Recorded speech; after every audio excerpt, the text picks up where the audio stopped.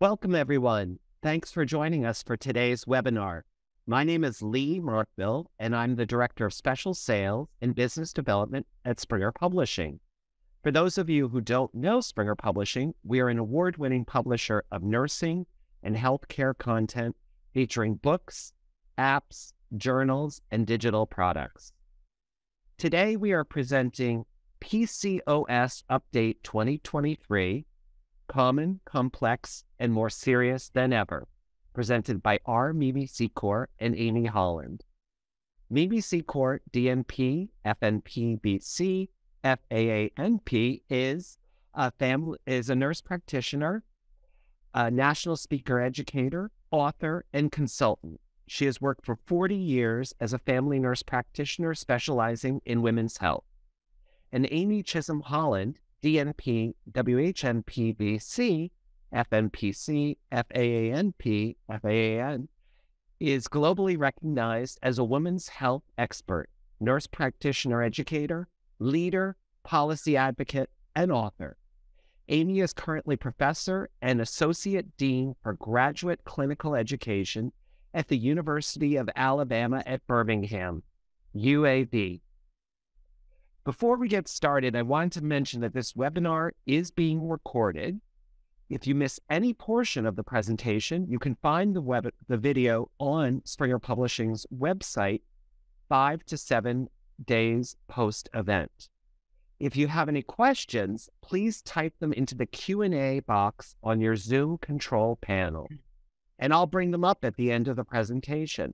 If you forget to ask a question, there'll be a brief survey sent at the end of the webinar, and you can include your question there. In addition, our authors have generously provided their contact information, emails, at the end of the presentation, so keep an eye out for that as well. So now, without further ado, we will turn the time over to Mimi and Amy. Thank you very much, Lee. It's my great honor and pleasure to be here with Dr. Amy Holland, and we're so grateful for Springer to be helping us with this webinar, and we're thrilled to have you all here. So Dr. Holland and I are both very excited about this topic. It's of great interest to both of us, and we're thrilled to have it in our new textbook that we co-edited together. Dr. Holland, thank you for it being such a great pleasure to work with you on that incredible project. And now it's hot off the press. How exciting. So you have Plan B for a reason. So we are talking today about, I think we're on show mode here. Thank you, everyone. When we think about polycystic ovary syndrome, better known as PCOS, it's interesting that it's the most common reproductive endocrine condition. We see it a lot clinically, whether we're in primary care, women's health, in endocrine practices, we just see it a lot. And we know that it's associated with androgen excess related to the ovaries and the adrenal gland. It's the most common cause of female subfertility, infertility. And amazingly, we still haven't figured out the exact cause. In fact, it appears to be multifactorial. And so that's fascinating to me. And it should be to you as well. We know there is a genetic component. We also know that obesity, which is on the rise, persons with obesity are on the increase, is an independent risk factor, probably because it's associated with insulin resistance, which we'll talk about shortly. But you name it, and it seems like everything could potentially be a factor related to the pathogenesis of this. So we're even looking at in utero exposure to things like environmental factors, pesticides, herbicides, PBAs, air pollution. We definitely know there's a component with most of our patients that have PCOS, I'm not saying all, but most, related to insulin resistance. Stress. Certainly none of us have any stress in our lives, right? But stress also is being looked at.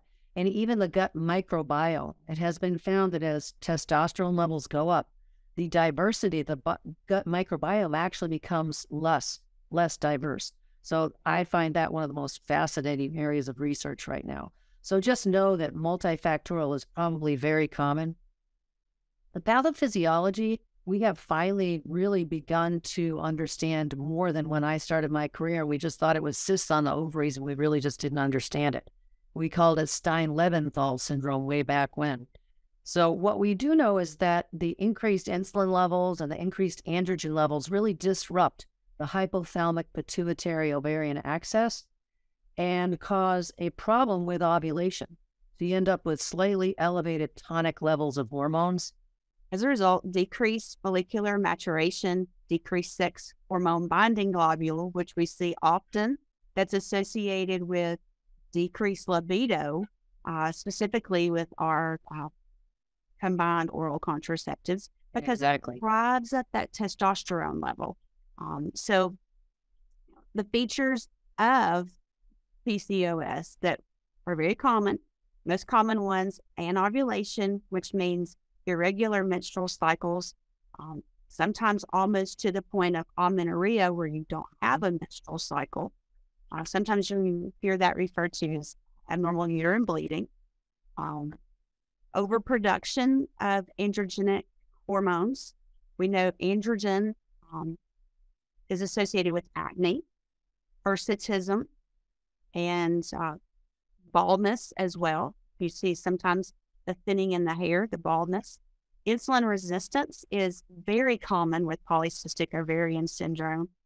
And last but not least, which can be unpredictable and also confusing, is that string of pearls on the ultrasound, which you were mentioning earlier, Nimi. What else would you add to that? Right. That issue is that you have this constant stimulation of the ovaries, so you develop these cysts, but you don't have production of ovulation. So that string of pearls develops. It doesn't develop right away in adolescence. It takes a number of years.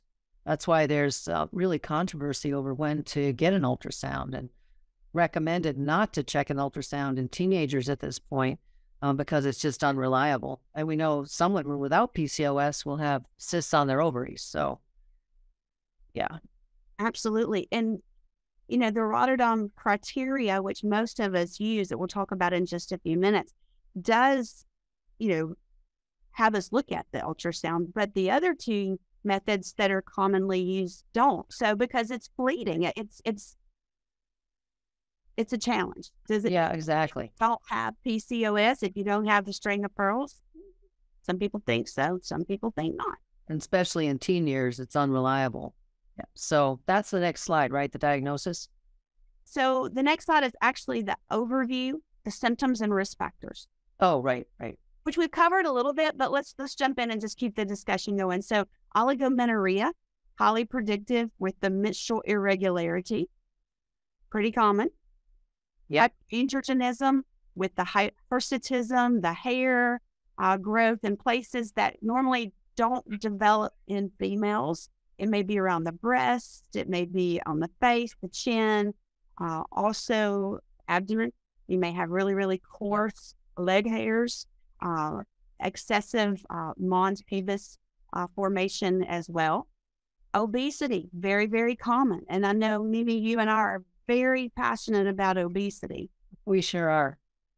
And the impacts of obesity. And uterine cancer, sometimes primary care clinicians don't really fully appreciate the risk of not ovulating every month, which is typical with a patient with PCOS. So what happens when you ovulate is you produce an egg out of this little sac we call a corpus luteum. And then that little sac produces progesterone, which helps balance the uterine lining so it doesn't overgrow. So if you don't ovulate every month, you can get that overgrowth in the uterine lining, which over time could lead to atypia or even cancer. So that's why we see a potential increased risk in patients that are not medically managed. We'll talk about that as we go through this discussion. Breast cancer, we know that's linked to obesity. It also appears to be linked to even non-obese patients with PCOS. I'm not sure we have that fully figured out yet. Infertility, we talked about that very early on. Cardiovascular disease, abnormal lipids, gestational diabetes, they're at greater risk for that. And we now know that it sets patients up later in life for cardiovascular and diabetes risk. Mental health problems, we thought those were just related to patients' reaction to these distressing symptoms. But now we know these patients are kind of wired to be more at risk for a whole range of mental health problems. So you have to bring your best skills in terms of interacting with these patients to your clinical interactions. Anything, Amy, that you'd like to add to this slide? No, I think you covered it nicely. I just think we need to remember that this condition is really a ticking time bomb for cardiometabolic problems and OBGYN problems. That's how my infertility friends describe it. Next slide. So we began to talk about the criteria for diagnosing PCOS, and this is changing a little bit. But the standard approach we utilize is making the diagnosis, it's really a clinical diagnosis. However, we need to rule out various conditions that can mimic polycystic ovary syndrome, and that's now part of really the definition for the diagnosis of PCOS. So we can't just turn a blind eye and just assume everybody with irregular cycles and hyperandrogenism, with or without an ultrasound, has PCOS. And as we talk more about the diagnostic testing, it'll become very clear to you why we need to be really careful to rule out certain other conditions. That's totally new. In my first few decades of practice, we just didn't worry much about those other entities because we just didn't know how potentially serious they were, and we didn't think we had to check them in primary care. I think you're ahead of us in OBGYN, Dr. Holland. So I think your index of suspicion has always been higher. Next slide. We see things differently. Primary care sees things, and then OBGYN's women's health sees things. We see things differently through different lens. That's true, but I do encourage primary care to build that women's health lens because you're going to see so many women in your practice and so many women in your practice potentially with PCOS. So you kind of got to put those women's health rose-colored glasses on. Yes, indeed. And that's what you do with your career. You're absolutely family, but you specialize in women's, and I'm thankful. Yes. Well, thank you. Thank you, Dr. Holland. So we want to start with the basics when we're screening these patients. And one of the very important areas not to overlook is the risk of pregnancy. These patients often are risk takers. You can think just logically. If you're not ovulating every month, you might take a chance at having unprotected sex. And if you don't get pregnant, you might think, well, I'm not ovulating every month, so why not? I'll use this as a method of birth control. Irregular cycles. So we always want to make sure patients are not pregnant. And even when they say they haven't had unprotected sex, how many times, Amy, have you run into this clinically? Sheepishly at the end of the visit, they say, you asked me that question 3 times. Well, I do have to tell you I have had unprotected sex. Isn't that how that rolls at the end of the visit? Oftentimes I hear this, well, I can't get pregnant. And I'll say, how do you know? And they'll say, because I've never been able to. And I'll say, that's not foolproof. Exactly right. You might have just been real lucky over time. Yeah.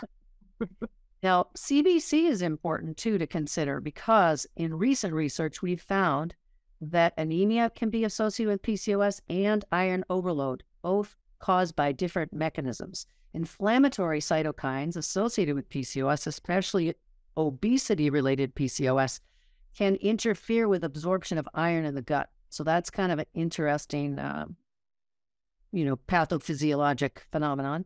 And iron overload seems to be linked to insulin resistance and more likely to be seen with our patients that have higher body mass index, but not necessarily just exclusive to them.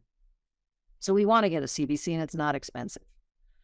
TSH, very important, particularly to rule out hypothyroidism, which can be one of the major mimics of polycystic ovary syndrome, can actually cause cysts on the ovaries. And we've all seen patients with thyroid problems have irregular cycles. They don't usually have the hyperandrogenism symptoms as much, but still you can be thrown off. And that's why you really do want to get a TSH. You want to screen these patients for diabetes. And it doesn't matter which test you use, whether it's fasting, random, hemoglobin A1C, those are your 3 options for screening a patient because they're high risk. Even teenagers can be high risk. And then if it's positive on the screening test, we're going to want to do an oral glucose tolerance test. And so just tuck that in your mental pocket. We don't tend to think too much about doing testosterone panels, but there are times when we want to consider it. And before we even think about those reasons, we need to remember that with PCOS, you can see a slight elevation, usually single digit, in free testosterone. If you're worried about, say a patient comes to you and says, see this hair on my chin and the acne on my forehead? This just developed in the past 2 months. And they're 19 years old. That's And that's rapidly virilizing hirsutism. Say that 3 times fast. It's almost impossible. And that's when you'd want to check a total testosterone to make sure they don't have a virilizing tumor. And in that case, the results are going to be triple digit. So really, really abnormal. You agree with that approach on evaluating testosterone, Dr. Nolan? And oftentimes, Mimi, I'll have patients say, well, then what do I do with these levels? I don't really know what this means. And so I would say, get to know people who live around you who are specialists, the endocrinologists, the gynecologists, whoever it is that you're going to be referring to your patients, you're referring your patients to. If you're in a rural area, there's probably not a lot of endocrinologists. There may not be a lot of gynecologists, but find out who, establish a relationship, and see what panel, what labs do you want me to draw before they get to you. Exactly. You're not going to be managing those labs. You're going to be referring someone to manage those labs. Correct. So we always want to have collaborative relationships with everyone we're going to refer to and consult with. And it's just going to stretch your knowledge base and your expertise clinically as well. So thank you for that comment. Next slide. Now, when we get into the realm of additional labs, if you're in primary care, you're probably thinking, oh man, if I'm thinking about some of these, I'm referring to endocrinology. Not bad. Not a bad idea. Unless you have a subspecialty in endocrinology and primary care, it's probably going to cause you angst to deal with this. And I co-teach with a lot of endocrinology NPs and PAs, and it can be challenging for them to figure these various conditions out that I'm going to touch on, but don't feel obligated to feel like you've got to, know the ins and outs of all of these. You certainly are always going to want to think about a prolactin level. If you have patients that have unexplained headaches and vision changes, dizziness in particular, to make sure they don't have a prolactinoma. But you're not going to do that as a standard test on your basic workup of all patients with PCOS. And remember, recent research has now linked slight elevations in prolactin to be part of the PCOS picture that we see, the syndrome that we see. That's relatively recent. DHEAS, you may find elevations if they have adrenal dysfunction. But again, if you're thinking adrenal and you're thinking Cushing's and you're thinking about that weird condition, late onset, non-classic congenital adrenal hyperplasia, and you're starting to glaze over thinking about those conditions, totally okay to just refer straight to endocrinology. And it can be tough on them as well. But if you see a young person, a young teenager, and they just don't seem classic for PCOS, then you might need to think about late onset non-classic congenital adrenal hyperplasia. And that's where they're not producing enough cortisol, so that in reaction to that, they have more androgens produced that creates the situation we see clinically that can mimic PCOS. You can actually not clinically differentiate the two. So when we get to lab testing, I'll point out what you're going to want to do to be able to rule it out. And it's unusual. 4% prevalence, it's unusual, but it is a possibility.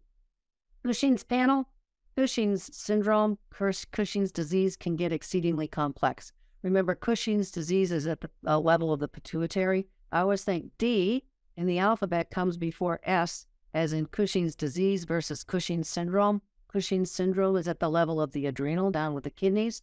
So later in the alphabet, you'll never forget the two if you just remember the alphabet. So with both of those, you're going to end up needing to either do these 3 tests that are on the slide, which we'll talk more about under diagnostic testing, or refer to reproductive endocrinology. And in primary care, you probably do not have the time to be dealing with all of these situations. So just know that when patients have Cushing's syndrome or Cushing's disease, they have elevations in cortisol. So hypercortisolemia is what we call that, and don't usually have insulin resistance. So those are some of the ways that we can kind of differentiate these various entities. If you have a patient that hasn't started their period by age 16 and they don't have secondary sex characteristics, this isn't even on the slide, but they might have classic congenital adrenal hyperplasia. So in primary care, if you see a patient, they don't have secondary sex characteristics, they haven't started their periods by age 16, some resources say 15, they are perfect to refer to reproductive endocrinology. You agree with that, Dr. Holland? Absolutely. Yeah, because we're in the weeds here. This can get really, really complicated unless you spend a lot of time studying it and really specializing in these entities. Don't worry in primary care about getting an ultrasound. If you're an OBGYN, you may or may not get an ultrasound depending upon the patient, depending upon the age of the patient. We tend to, in women's health, OBGYN, get ultrasounds more than you do in primary care. But remember, you can make the diagnosis based on 2 out of 3 of the criteria: irregular cycles, hyperandrogenism, with or without an ultrasound. So you can do just fine in primary care. Next slide. All right, so clinical intervention. What are the goals of management? And overall, the goals of management are going to be to promote health and well-being, because there are internal factors that individuals can control, and there's factors that they can't. But you, as the provider, it's your goal to help them understand what they can control and then help them control the things that they can't, because they may need medication, they may need treatments. So first and foremost, I always look at the weight, the BMI. And like I said earlier with Mimi, obesity is a big deal. Obesity is dangerous, especially when it comes to anovulation, because it can lead to endometrial cancer. So adipose tissue, which are fat tissue, fat cells, produce an estrogen. Some of you may know that, some of you may not. But that's why when you have an obese patient with irregular cycles, you want to stop and you want to think, okay, is this excess adipose tissue producing increased levels of estrogen that are leading to irregular menstrual cycles and ultimately unopposed estrogen exposure, which is very dangerous. Chronic anovulation, observed commonly in individuals diagnosed with polycystic ovarian syndrome, is an example of this unopposed estrogen exposure that we're talking about that can lead to endometrial cancer. So it's a big deal, and we need to address in our patients who are overweight, obese, and morbidly obese. We need to address that. We owe that to our patients. It's uncomfortable. I do understand that. But we owe it to our patients because there are very important things that can be controlled that can help prevent ultimately endometrial cancer in our patients with polycystic ovarian syndrome. So weight management, number one, decrease cardiometabolic risk. Mimi talked about that just a few minutes ago. We'll dive a little deeper in a few minutes. We want to help preserve fertility at all costs. If it's possible, we want to try to preserve fertility. That's very important to individuals and to couples. We want to treat acne and hirsutism. We want to manage anovulation, and we want to provide contraceptive treatment options that can help if that's possible, which is not possible in all patients. Last but not least, we want to promote mental health, and we want to screen for depression. I personally use the PHQ-2, but you can also use the PHQ-9. They're both free. Online. Little tests you can use. Also, the GAD-7 for anxiety. Very important. And very detrimental to health as well. So we see an increase in depression and anxiety and also bipolar disorder in individuals with polycystic ovarian syndrome. One thing we do know from the literature, you can go to the next slide, please, is that individuals with bleeding disorders tend to have an increased risk for anxiety and depression. All right. So individuals with polycystic ovarian syndrome tend to have a bleeding disorder. And when I say bleeding, I'm talking about menstrual bleeding. All right. So pharmacotherapy. We talked just a few minutes ago about first-line treatment. First-line treatment in the literature is weight loss. Weight loss. That's the first-line treatment for individuals with polycystic ovarian syndrome who are overweight. Well, wait a minute. I thought you had to be overweight. No, that's not true. That's a myth. You'll have patients who are within normal BMI who have polycystic ovarian syndrome. But if they are overweight, first-line treatment, weight loss, okay? For pharmacotherapy first-line treatment, that's going to be for managing the irregular menses and the hyperandrogenism, the combination hormonal contraceptives, oral contraceptive pills, or the patch, or the ring. Well, wait, not everybody can take estrogen. You're absolutely right. So what's the next line of therapy based on the literature. Well, that would be your progesterone-only treatments, whether it be the mini pill, progesterone-only pill, whether it be the Depo shots, or whether it be IUD or the contraceptive rod. Well, what about patients who can't take estrogen or progesterone? They exist with polycystic ovarian syndrome. And in that case, then we have to be very, very creative and treat current symptoms, okay? Each patient is unique. Every patient is unique. Every treatment option for patients with polycystic ovarian syndrome, unique. It's complicated. It's very complicated. That's why working with a team, interprofessional team, is often necessary. It's not uncommon that I'll have to pick up the phone and call someone, or to go across the hall and collaborate with someone regarding, what do you think about this treatment versus this treatment? Well, should I choose this pill or this pill? It's complicated, and that's the answer. So you may have to try various things, and you may have to try various combinations. But let's talk about what the literature says. First of all, the combination hormonal contraceptives is first-line pharmacotherapy, right? After 6 months of combined hormonal contraceptives, if you don't see any changes, if you don't see the ultimate changes that you're looking for, you'll see some changes, but you might not see consistent irregular menses regulated. You may not see the hyperandrogenistic signs and symptoms resolved or resolving. Then you may have to add another layer of treatment at the same time. So, for example, if there's significant hirsutism, I have a combined oral contraceptive. I'm going to choose a combined oral contraceptive that has a decreased androgenic progestin, okay? I usually start with a 20 microgram ethinyl estradiol combined pill, usually with either norethindrone, desogestrel, or drospirenone, one of the lower androgenic pills, which will help decrease those hirsutism signs and symptoms. All right, so then after I've got them on the pill and I still don't see hirsutism waning like I want, then I will move usually to spironolactone. I choose 100 milligrams BID, which is usually the most effective dose based on the literature, and that's what I've found in practice. Some people don't get the response you want with spironolactone, so then I may switch to Vanica, which is a great option. It's a cream, it's a topical. You apply it BID. It's a little costly. Insurance may or may not cover it.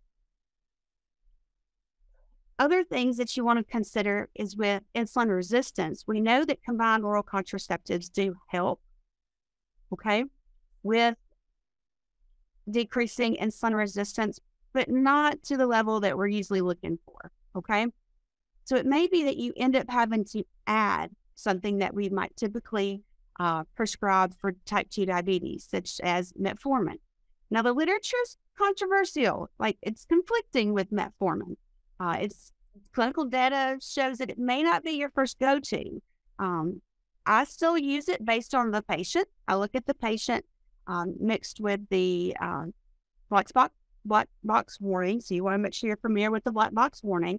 Look at the signs and symptoms that are associated, that are commonly associated with metformin. If your patient struggles with these signs or symptoms, I wouldn't go with metformin, but metformin has been very successful as far as treating patients with polycystic ovarian, patients with what you're trying to accomplish with the insulin resistance, and also with ovulation.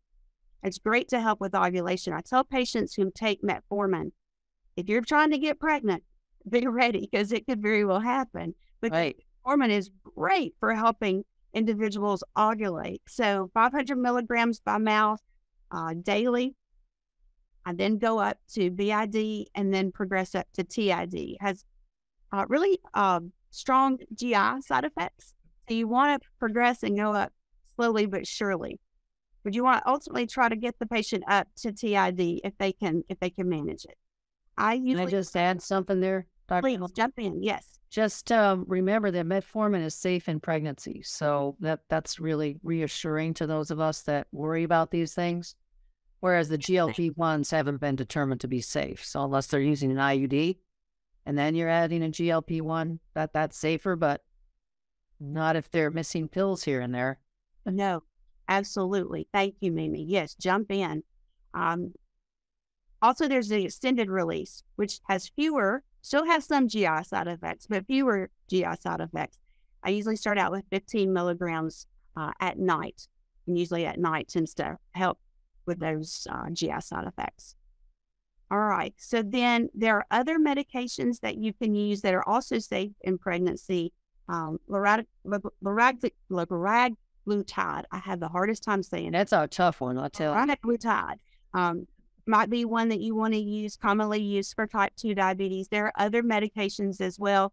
Primary care providers at this level, you're probably going to have, referred the patient, and the endocrinologist or the GYN is going to be managing these things. But just so that you're familiar, when the patient comes back to you to continue managing their primary care, that's why we're covering these medications, these pharmacotherapy options. We also have abnormal lipids. You definitely want to be proactive with protecting the heart. Dr. Mimi and I are very proactive about that and very passionate about that as well. The statins are the preferred treatment option. Atorvastatin, there's different ones that you can use, but statins typically your primary go-to. So now I want to switch and go back to the managing your irregular menses and hyperandrogenism. All right. So for those individuals who can't take estrogen or progesterone, what do you do to try to initiate a period?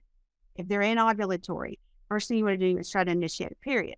So you can give medroxyprogesterone acetate. You give, based on the literature, 5 to 10 milligrams, 10 to 14 days a month. I start out with 10 milligrams, 1 PO daily for 10 days to see if that will cause a withdrawal bleed or a period, a menstrual cycle. If it doesn't, then I go up to 14 days and see if the 14-day treatment will help. Your morbidly obese patients who have morbid obesity, those are the ones you're going to tend to have to go longer days, higher dose to get the withdrawal bleed. Usually 10 milligrams a day, 10 days, usually cause a withdrawal bleed. And then if you don't see a withdrawal bleed, automatically just go ahead and refer to reproductive endocrinology because there's something else going on that's definitely outside the sphere of primary care. Okay? What else would you add to that, Mimi?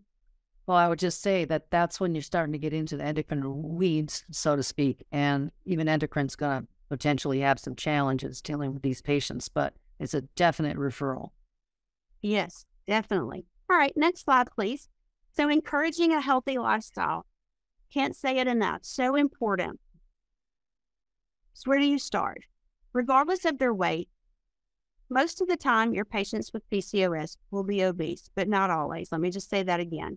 And your patients, regardless if they are or are not at a healthy BMI, you want to encourage a healthy nutrition plan. In the literature, there's no one diet or eating plan that's primary superior to the others. But commonly what we see in the literature, patients with polycystic ovarian syndrome are recommended to eat a lower carb diet, which may be Mediterranean or the American Diabetic Association diet, the ADA diet as we refer to it. Right? Like I said, there's no specific diet that's superior with PCOS. The goal is weight loss if they're obese to try to stabilize their ovulation. All right? Daily activity, very, very helpful. Whether that is exercise or if that's yoga, we just want them to have daily activity, moving if possible. It may be in a swimming pool, it may be aerobics, it may be weightlifting. That's individualized based on the individual patient and their symptom profile along with their diagnoses. We talked about weight loss, adequate sleep. Sleep is essential. If you're a primary care provider, you know how essential sleep is to health and well-being. Stress reduction, like Mimi said earlier, we all have stress. It's inevitable, probably more so now post-COVID than ever. So stress reduction, whatever that may be, it may be journaling, it may be exercise, whatever that is, that's important to encourage. It may be a counseling. Yep. Which leads me to the next thing, which is good mental health. Mental health can impact ovulation. If you've ever been in a car wreck, or if you've ever had final exam week, I know with my patients in student health, it's around those times that their periods go wacky, as we call it, because stress can impact ovulation. All right. So, At an official diagnostic code, wacky periods. wacky period. It should be. It really should. That's the language that they get it. They know what I'm talking about when I say Exactly. period. Love So, definitely important, like I said, to promote and encourage healthy lifestyles. And then the next slide, please. Remember what I said earlier. You're not going to be managing this patient by yourself. Usually you're going to refer to a specialist, and then they're going to come back to you with a treatment plan, and you're going to manage that in primary care. So it is good if you do start the primary diagnosis panels, whatever that may be for your patient. If you start contraceptive pills or whatever you start, you want to bring them back in 3 to 6 months. Usually if you're starting a new pill, 3 months, because you want to check that blood pressure, in addition to making sure that the symptom profile aligns. And hopefully it's caused a withdrawal bleed, and hopefully it's helped with acne and the various hirsutism that the patient may or may not be experiencing. So then once you get the patient stabilized on the correct treatment plan for the individual, then every 6 to 12 months. And typically I see patients, once we get them on the right treatment plan, every 12 months. One thing I commonly hear with patients is, oh, now I figured out what to do. I'll come off my pills if pills is the treatment of choice, and hopefully my periods will be back to normal. Typically that's not the case. So I really try to encourage patients, now that we've got your treatment plan figured out, we know what works for you to help prevent anovulation, to help prevent hirsutism. It's important that you continue that, because there's a myth that, well, if I stop, then things will continue like they are. But usually they go back to how they were before you started seeing the healthcare provider. What would you add to that, Mimi?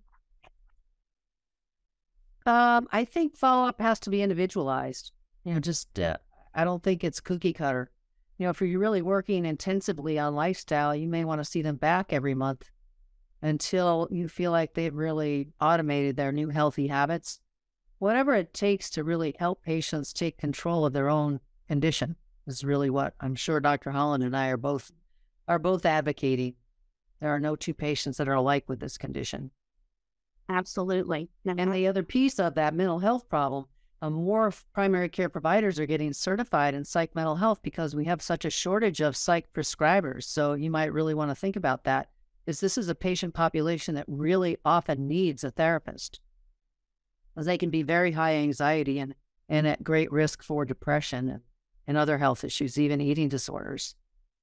Absolutely, Mimi. And one other thing that piggybacks to what you just said that was very interesting, I was looking back through the literature this morning, and it said that individuals who have not been diagnosed with polycystic ovarian syndrome, but know that something's wrong, know that something's different, tend to get frustrated because of the layers of evaluation and assessment that it takes to get a diagnosis for PCOS.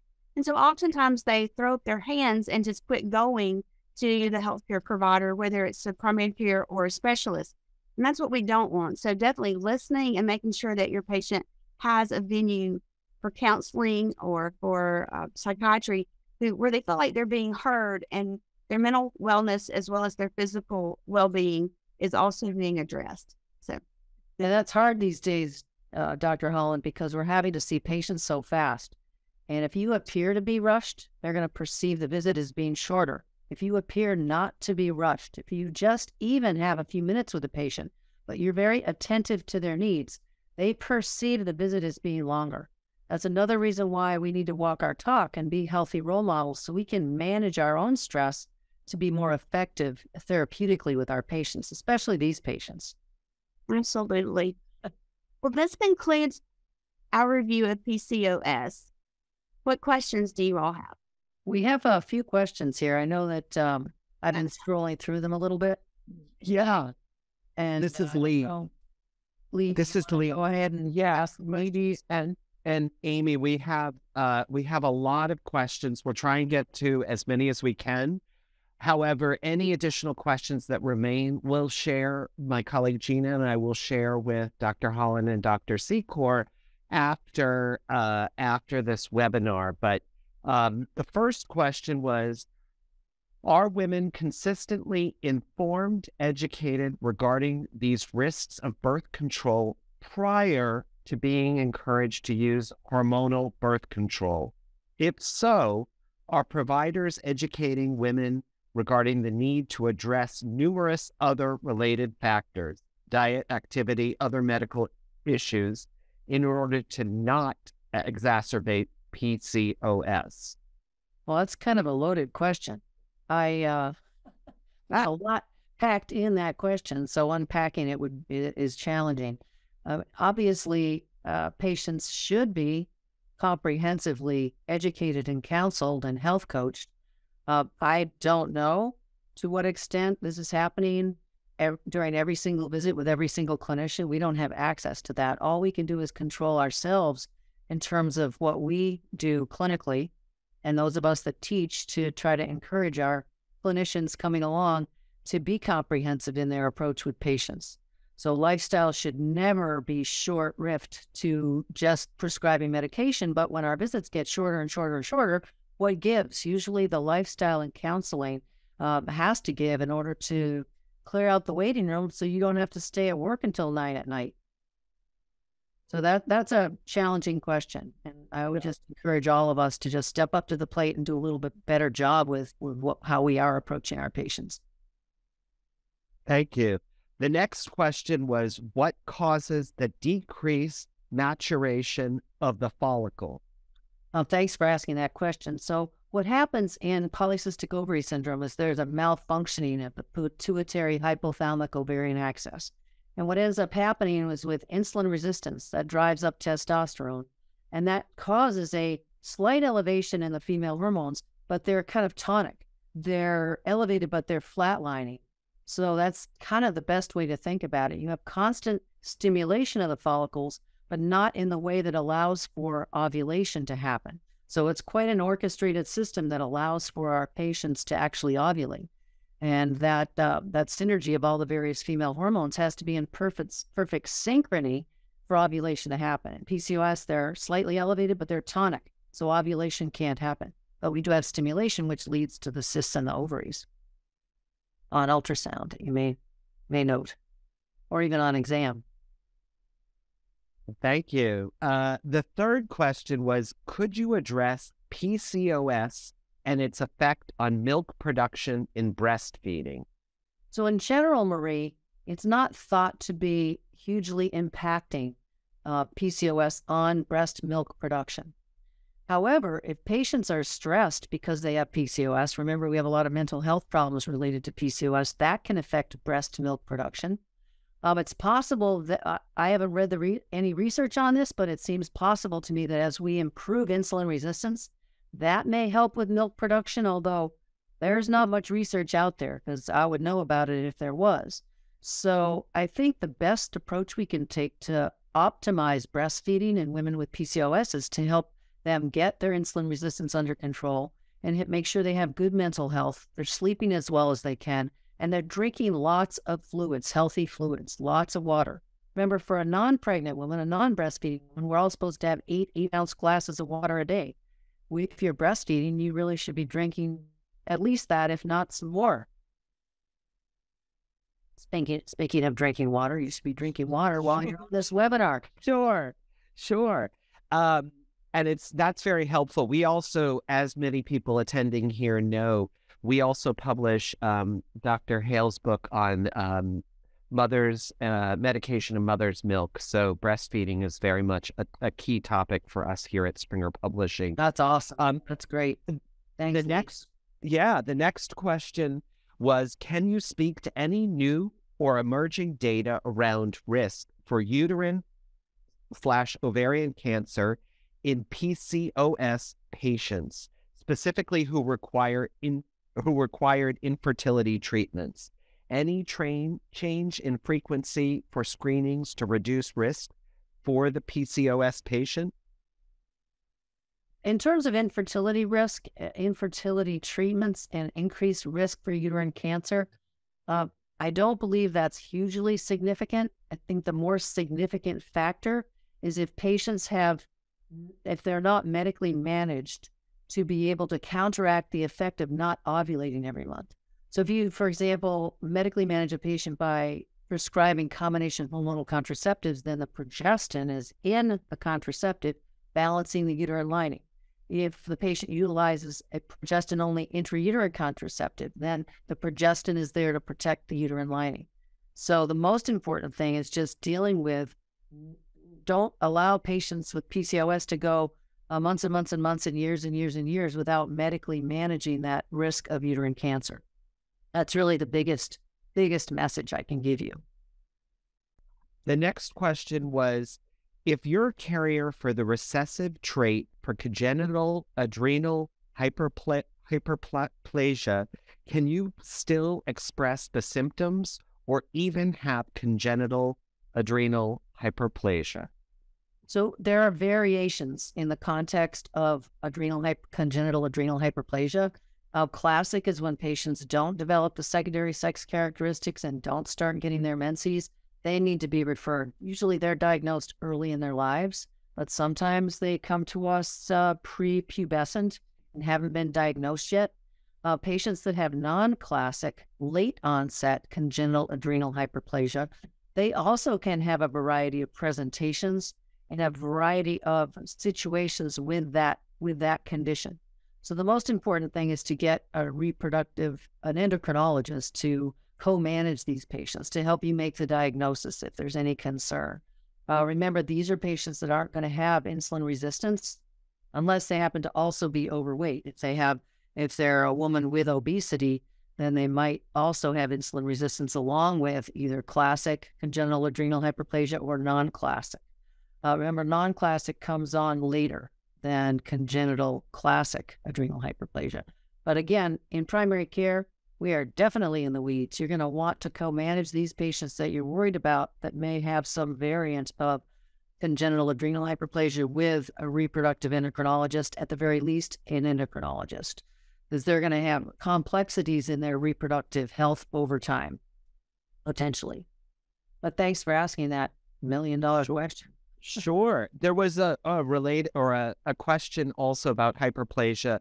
How does chronic anovulation lead to endometrial hyperplasia? I sure appreciate you asking that question. So every month that a woman normally ovulates, the little sac that produces the egg also produces progesterone, which helps balance the uterine lining, preventing the uterine lining from overgrowing from only estrogen-dominant production. So when a patient ovulates, they have the balance of the estrogen and the progesterone from that little sac, the corpus luteum, to prevent thickening of the uterine lining. So the way that it works is if you don't ovulate every month you don't ovulate, you can have thickening of the uterine lining. And over many years, that can contribute to uterine cancer. But the process goes, hyperplasia is another term for thickening in the uterine lining, usually related to infrequent ovulation and lack of medical management. And then that can go on to atypia, where the cells start changing. And then that can go on to uterine cancer. And guess what? With very few clinical symptoms. That's what's scary. And that's why we really want to know if we're seeing a new patient with polycystic ovary syndrome, have they been adequately medically managed over time? Because they could theoretically be in their 20s and have a risk for uterine cancer if, say, they were undocumented or didn't have health insurance since they were young teenagers, and they haven't had regular ovulation for in excess of 10 years, they could be potentially at risk for uterine cancer even in their 20s. It's much more likely in women in their 40, over 50, over 60. But still, it's possible. That's why medical management is so important, and getting a good history from the patient as to how they've been managed or not managed over time is so important. And we had two questions about progestins. The first one was, what are the low androgen progestins?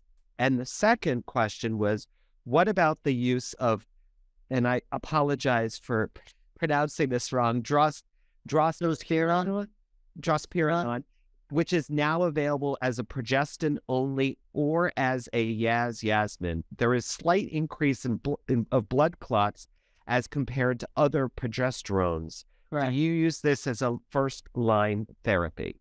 All right. So the first question I don't like. I would never be able to be a politician because I can't handle 3 questions at once. So the first question was, the low progestin. What are the low androgen progestins?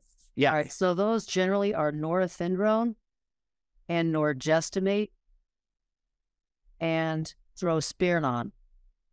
But as was mentioned in the question, drospirenone, when you actually look at absolute risk, there is a doubling in as an increased risk in life-threatening events with the use of drospirenone-related progestins. Now, the risk is still very, very low when you look at the numbers.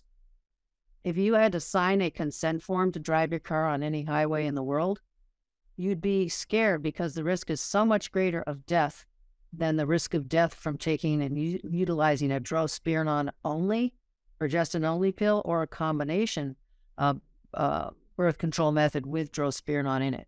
With that said, we're dealing with patients with PCOS that may be at greater cardiometabolic risk. And do you really want to put, really pose any increased risk to these patients? So I tend to avoid drospirenone. What we know is any progestin in any combination birth control pill, it's going to improve acne and abnormal hair growth by exactly the same mechanisms across all combination hormonal contraceptives. So what do? They raise sex hormone binding globulin levels, driving down testosterone. That's how they improve acne, abnormal hair growth, and even male pattern molding. And that actually is also how they improve, though possibly modestly compared to actual diabetes medications, improve insulin resistance by driving down testosterone. That improves insulin resistance. So there's this vicious cycle. Insulin resistance raises production of testosterone. Elevated testosterone, increases insulin resistance. So there are multiple ways we can get at this. When you give combination birth control pills, that raises sex hormone binding globulin levels, driving down testosterone. That's how any combination hormonal contraceptive improves the symptoms that we see with PCOS. So it really doesn't much matter what progestin is you select, because all the doses are low now. All the estrogen doses are low. All the progestin doses are low. So you're not going to be giving any high-dose birth control pill. They don't exist. They're all off the market. They were available when I was young. We all smoked cigarettes. We're all lucky to be alive today. Literally. So I hope I did justice to that. I think challenging question. Thank you. I think you did. And we did have a couple more questions, but since we're almost at the end of the hour, we will keep those and share those with Dr. Secor and Dr. Holland, and then follow up with folks after the fact. And love inquiry questions, though. It means that we have an unbelievably awesome group of attendees today. Yeah. Thank you. Absolutely. And to that end, we've had almost every single person that's attended today is still with us now. So we're grateful for you staying for almost an hour today with us. The slide you see now is some information about adopting or purchasing the book. If you have any questions about adopting, there's a link there. We will provide all these links and the code information also in an email to folks. As I mentioned at the beginning of the webinar, we have recorded this webinar. We will edit it and we will share it with folks within 5 to 7 business days of today. In addition, let me move to the last slide, which has the thank you for attending, but any additional questions, you can reach us at marketing@springerpub.com.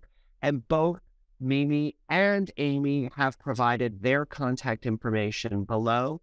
Again, we are grateful for everybody to have taken the time out of your days today to spend it with us. And thank you to Mimi Secor and Amy Holland. The presentation was amazing. We're grateful for that. And we want to wish everybody a wonderful rest of the day and a wonderful week and happy spring. Thank you again, Mimi. Thank you very much, Lee, Gina, Springer.